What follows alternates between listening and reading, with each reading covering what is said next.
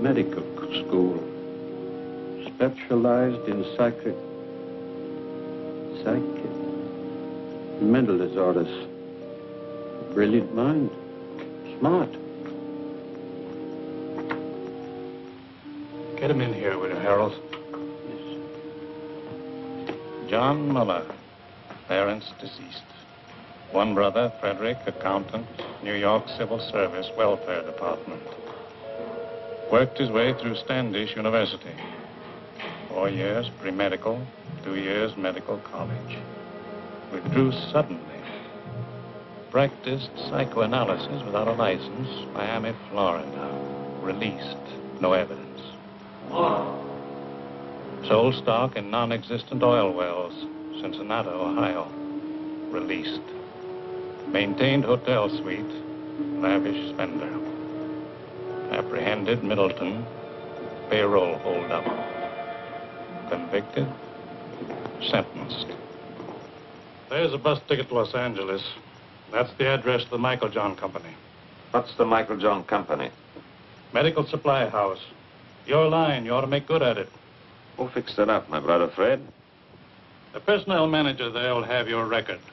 Nobody else will know anything about you. It's a good job, decent life. $35 a week. You won't take it. No? You'll be back here. You're a smart man, Muller. Good luck, Muller. Hiya, Marcy.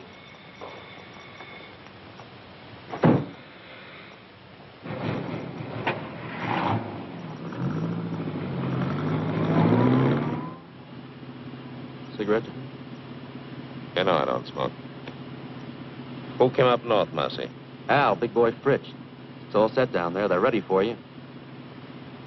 You got a lot to make up for, huh, Johnny? Who's she? Just a second, Johnny. Dear, what's your name?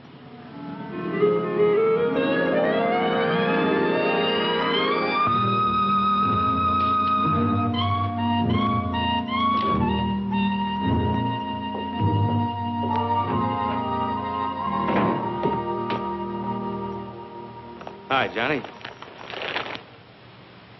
Pretty nice dump, huh? Real comfortable. Yeah? Comfortable and crummy. What about the boys? What are you so impatient about? Just out of the clink and you got ants already? So pickle yourself, I see. No, I take it easy. How long have you been up here with the squirrels? Oh, about 2 years. You want one, Johnny? You said you had a good setup? Yeah. Safe and sure. I got my own slot machine route now. Big time, eh, Marcy? I bet that brings you $90 a week. Oh, more than that. Sometimes as much as $125. Safe and sure. You're getting to sound like my brother. Maybe you ought to take civil service. Hey, Johnny, what do you got in your mind? What do you got planned? Hey, Johnny! You'll see. Good to see you, chum. Hello, big boy. Nice to have you back. Good to be out, eh, Johnny? Sure. Lost a lot of time, though. Got to make a killing. Oh, take time for a beer. What's exciting? Nothing. Same old thing. I got a job in a poker joint. Pays good, though. Sometimes they even give me free chips. That's nice. A little handout now and then. Oh, what's wrong with that, Johnny? Still think you got the world by the tail? Hello, Rosie. Well, we got the brains back. Glad you came. Sit down, you guys. Sit down. Have some food. What's the matter with you? Got to take chances. That's the overhead in our racket. Now, listen. I had a lot of time to think. Got it all worked out. You're going to knock over Rocky Stanzig's gambling joint. No, Johnny. Why not? Not Stanzik. You'd need an army to take him. Just as soon have the feds on me as his boys. What happened to you? You two gone soft? Johnny, you know the setup. We'd never get away with it. He's got triggermen all over the joint. And the place is always crowded. That's it. Lots of people. And lots of money. The take ought to be $200,000 for us. And people, they never notice. They're all wrapped up in themselves. Now listen, this is what we do. We take 2 cars. We drive south all night and all day. Next night, we go to stand 6. One guy stands by the cars, one takes the light switch. 3 of us walk in, just like players. We get the cash quietly, no fuss. Nobody notices. You hope? Nobody notices. The guy at the switch pulls it on time, the place is dark, we make our getaway. Well? Johnny, you remember Dick Bolter? Sure. He tried to knock off Stancic. He got away. No dough, but he got away. But still, Stancic's guys got him. It took him 2 years, but they found him in Paris and put a meat stamp on him. In Paris, Johnny. That's the way Stancic operates. I don't like it. What are you crying for, Marcy? He don't know who we are. What can he do? What do you say, big boy? I don't know, Johnny. I don't know. You say you got things all figured out. You always done pretty good before, but I don't know. How? 200,000? That's a lot of dough for just a minute's work. Rosie? If everything goes like you said, fine. But if we foul up somewhere... We won't.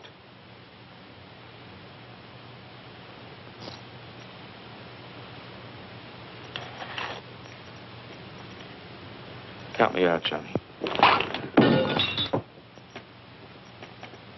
You forget easy, Marcy, don't you? Who covered for you at the trial? You would have been in prison with me if I hadn't watched what I said on the stand. And now you try to Welsh me.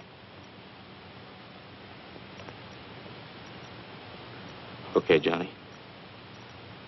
I don't like it, but I'll go along with you. Well? And we all set. Funny, I have to whip you guys into picking up a fortune. I tasted it. Number 9. Take the back.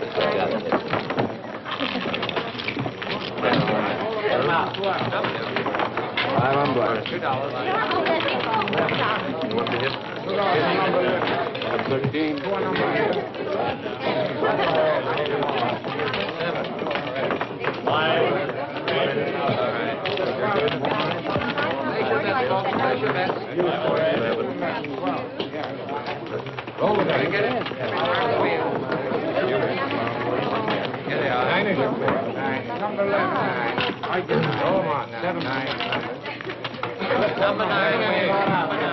Please take the back.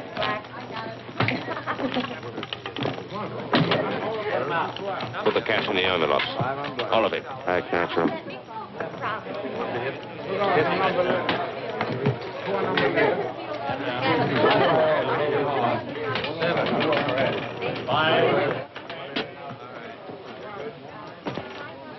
Number 9. Please take the back. Roll it out. Get it. Turn the wheel. Here they are. 9 is your clear. 9. Number 11. 9. Go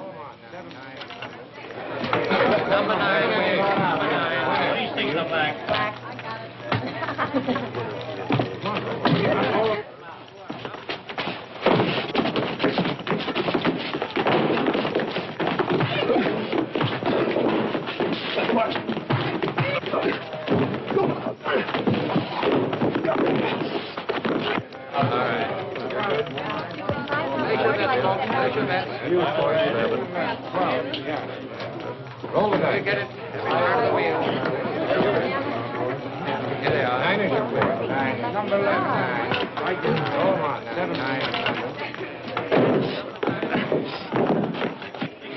This is my lucky night. Well, why don't you pay off?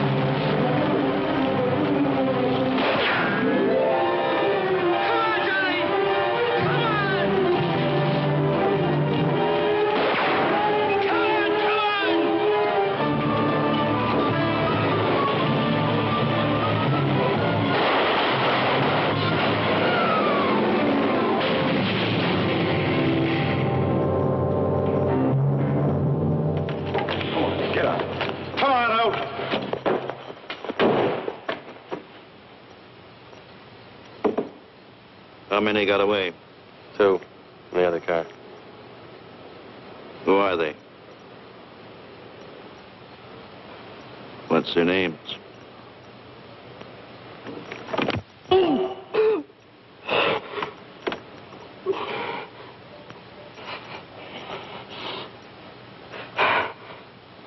Marcy and Johnny Muller. Get them. If it takes 20 years, get them.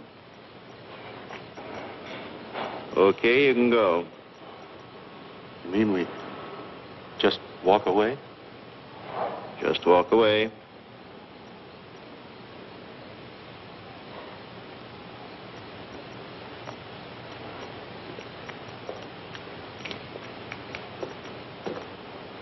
Not gonna let them get away, are you, Bullseye? You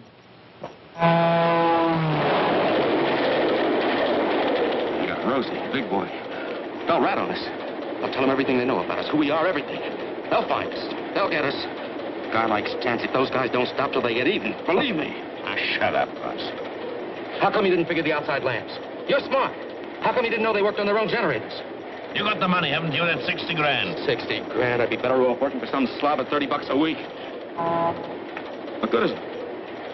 What am I going to do with it? You're looking for me in every hotel in every town. You hit Stancic's joint. You realize that? Rocky Stancic. You know a place you can hide out from Rocky Stancic? Go on, tell me. You're smart, educated, college man. I'm through with you. I'm going to blow. Mexico, South America, on my own. As far as I can get.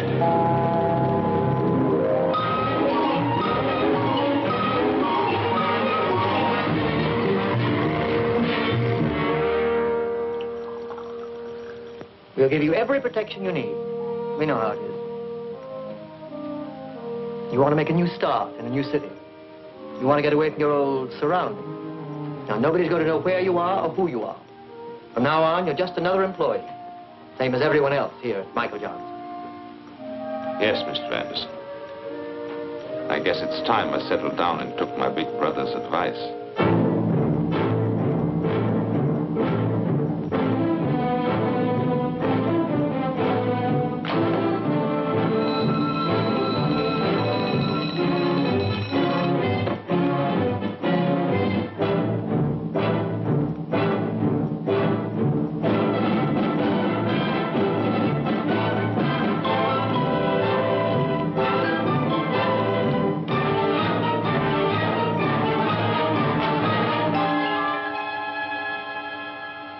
Make the regulations here.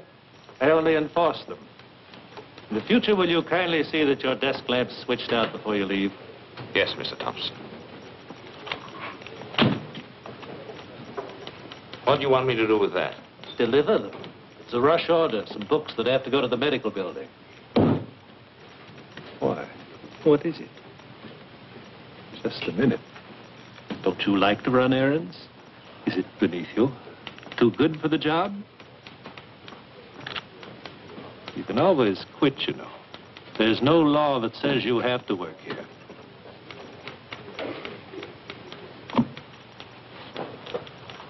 Yes, Mr. Thompson. Yes.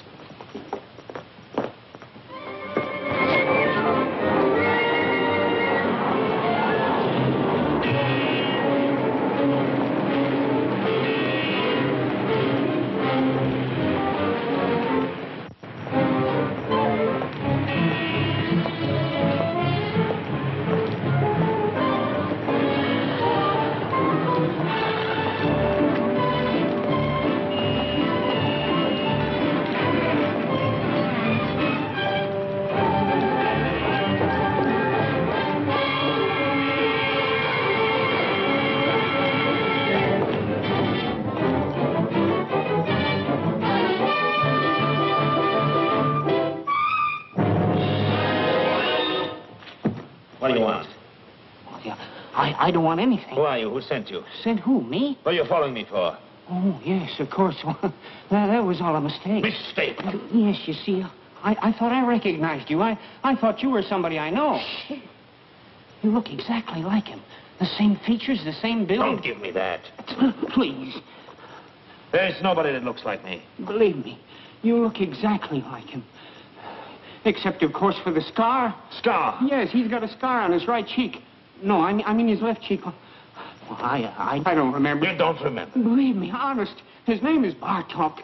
He's a professional colleague. I mean, we have offices in the same building, the medical building over there. He's a doctor, and I'm a dentist. Here. You can smell the iodoform on me. My wife always complains. She says it's in all my suits. Look. Beat it. Yes. Yes, thank you very much.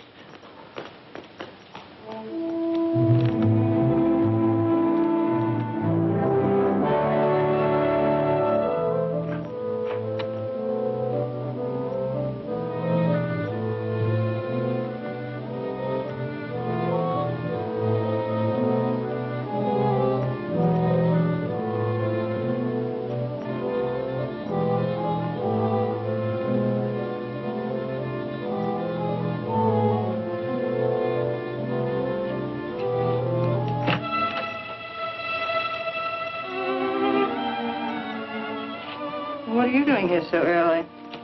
Why not? Well, your first appointment doesn't start until 10:30. I just talked to you on the phone. How'd you get here so fast? You don't think it was easy to do you? Hello, Victor. Oh, wait a minute, I'm not...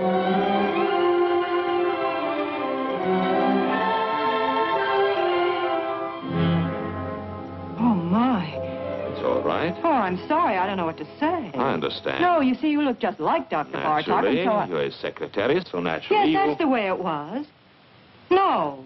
Let go. I mean it. What can I do for you? What more could any reasonable man ask? No, I didn't mean that. It was a slip. Slip my eye, that's Freud. What do you know about Freud? You gave yourself away, the subconscious mind coming out in spite of yourself. You're just a wild bundle raring to go.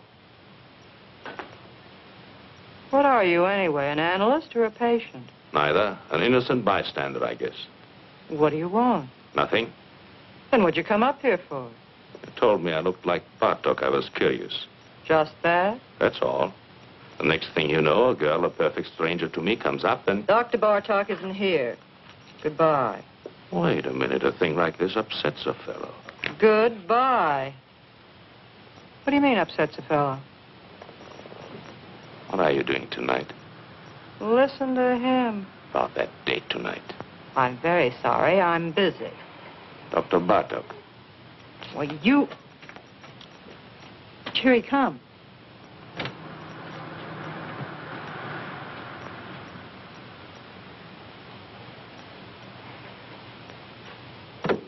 What do you think? Dead ringer, huh? But what a difference. Don't kid yourself. If you knew me the way you know him, you'd probably change your mind. So long. You've been away from your desk for 3 hours. 3 hours and 10 minutes, to be exact. Don't you think you owe me an explanation? I was delayed. Very interesting. What, if I may ask, delayed you? I don't know. I walked around. I took a walk. You took a walk? Yes, Mr. Thompson. I felt like walking, Mr. Thompson. Here, don't you turn your back on me. Get your hands off me. You're going to listen to me. Wait, you...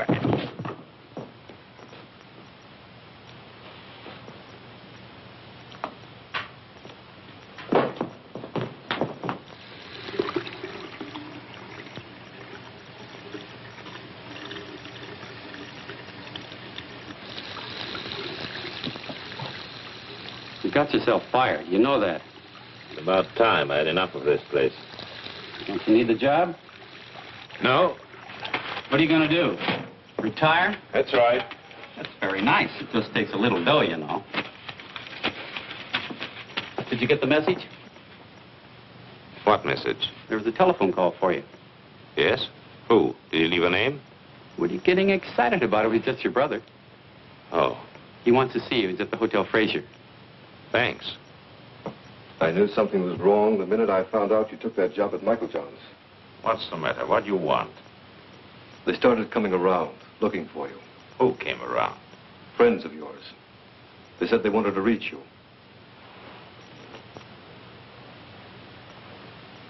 They were no friends, John. They were Rocky Stancic's boys. How do you know?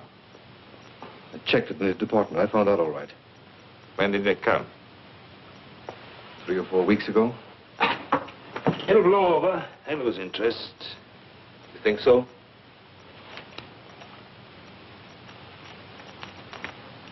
There's a friend of yours. What? Marcy. It added up, explained everything. I remember Marcy. The way the two of you went running around. I remember his big cars, his fancy suits, his haberdashery. Why didn't you stay home and mind your own business? Don't you see what you did, you fool? You brought him straight to me. Nobody followed me. Don't worry. I watched out. What do you know about it? You ran around. Good times, girls. You were special. You never followed the rules. There were no rules for you. Would you believe it? I think I wanted to see you get away with it. You were everything I wasn't, everything I wanted to be, everything we all like to be.